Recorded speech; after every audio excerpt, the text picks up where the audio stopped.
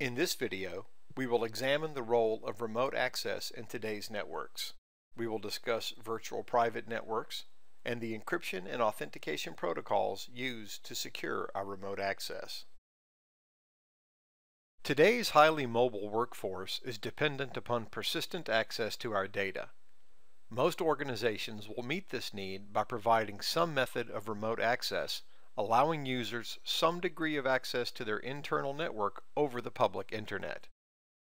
Given the fact that this access is taking place over the internet, protecting data from unauthorized disclosure is critical. A virtual private network, VPN, provides a secure connection between endpoints, routers, clients, servers, in order to allow protected access over public networking space.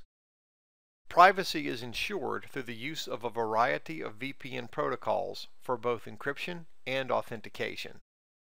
It is through these protocols that tunneling is achieved, in which data is encrypted and then encapsulated inside another data packet for concealment.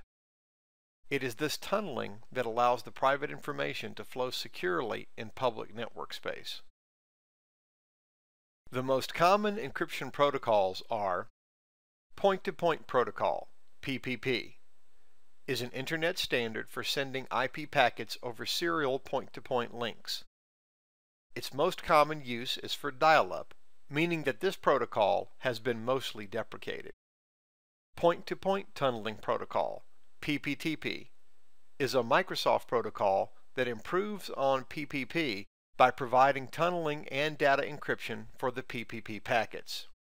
It uses the same authentication mechanisms as PPP, and it too is mostly deprecated. PPTP is backwards compatible to Windows 95 and is still supported primarily because of its backwards compatibility. As with anything that is backwards compatible, there are significant security issues, and PPTP should be avoided if at all possible.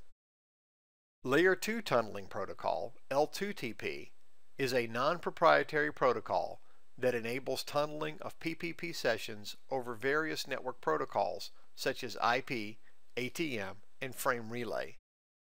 L2TP is specifically designed to provide tunneling and security in client-to-network and network-to-network scenarios. L2TP does not have its own encryption mechanism. It instead uses IPsec transport mode for authentication and non-repudiation. Secure Socket Tunneling Protocol, SSTP, uses HTTP over SSL and encapsulates the IP packet with a PPP header, then with an SSTP header. The IP packet, PPP header, and SSTP header are then encrypted in an SSL session. SSTP has the added benefit of using TCP port 443 since it is using SSL, and therefore you will not run into issues of a network firewall blocking the port that you are attempting to VPN over, which is not an uncommon event with some other VPN protocols. Common authentication protocols. Challenge Handshake Authentication Protocol, CHAP, is an encrypted authentication protocol that was developed to avoid sending passwords in plain text. CHAP uses MD5 hashing and a challenge and response to perform authentication without exposing the user's credentials. In the CHAP process, the client requests a connection to the remote access server. The remote access server responds with a challenge sequence known as a nonce.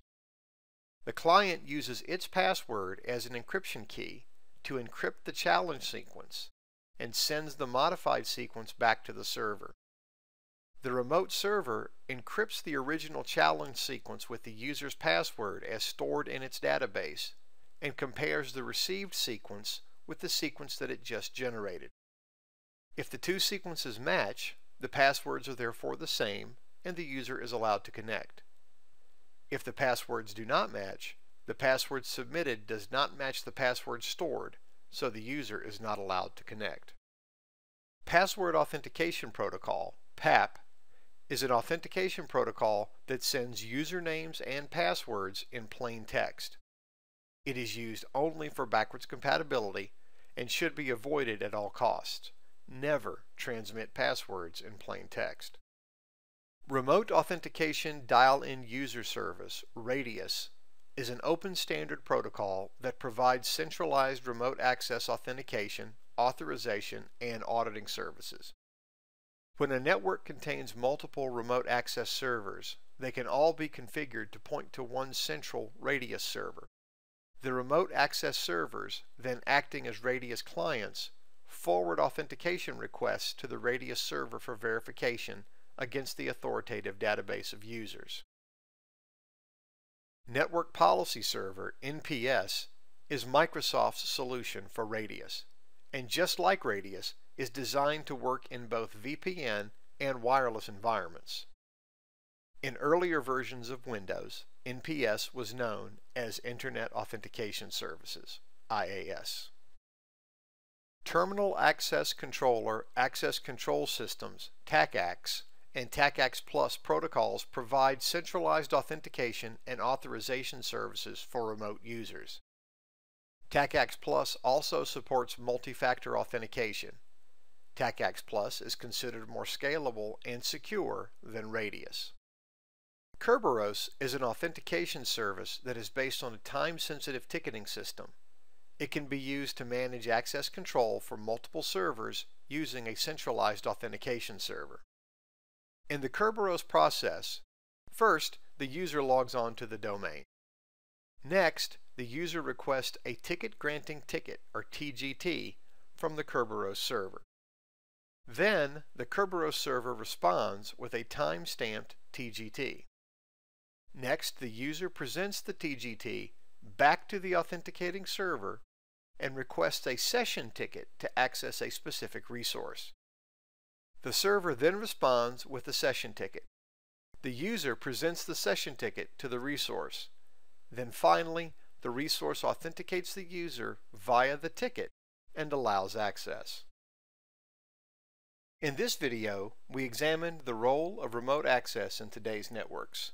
We discussed virtual private networks and examined the encryption and authentication protocols used to secure our remote access. In our next video, we will look at public key infrastructure with certificate authorities.